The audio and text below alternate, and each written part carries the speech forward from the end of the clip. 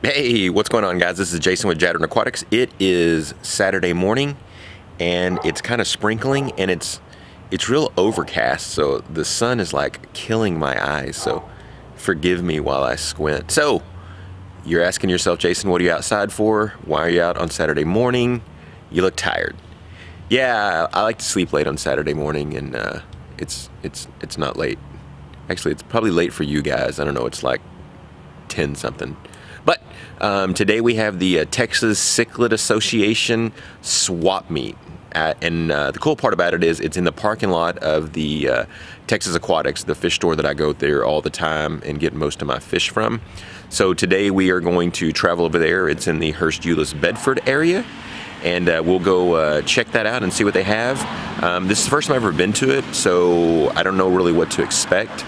I've heard there's a lot of fish there because of the fact that when you go to this, you don't have to pay the association any type of fee, whereas at the fish auction that we had 2 weeks ago, you have to give 25% of what you make back to the association. So some people will hold some of their better fish back for the swap meet, and plus there'll be a lot, supposedly supposed to be a lot of tanks and equipment and other stuff. Basically just like a big garage sale for aquariums who are trying to get rid of things. All right, so let's go ahead and get everything loaded up. I'm not going to be selling anything this time. I will only be trying to purchase. When we get there, I'll do a lot of filming so you guys can see exactly what they've got there and what stuff's selling for. I will see you guys in a bit. All right, so we are back from the swap meet. Didn't end up being exactly what I thought it was going to be. It was raining, so that might be a reason there weren't that many people there. I think there's only 5 or 6 people there that were total that were selling anything.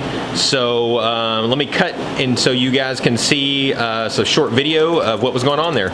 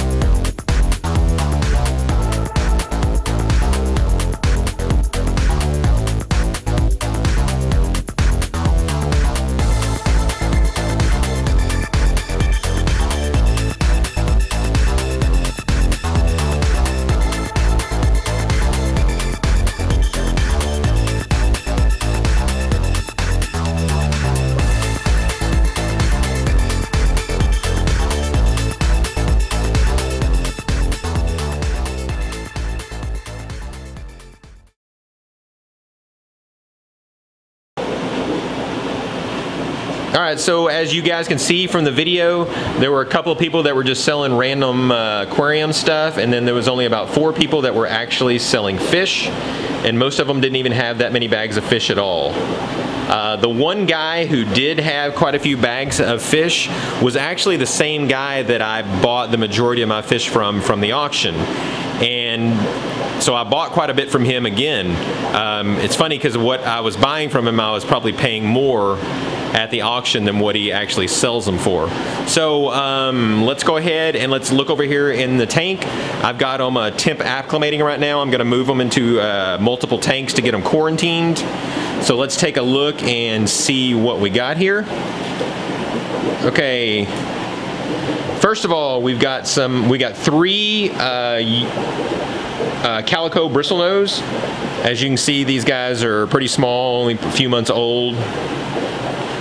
But I got these for $12, $4 a piece. That's just a fantastic price.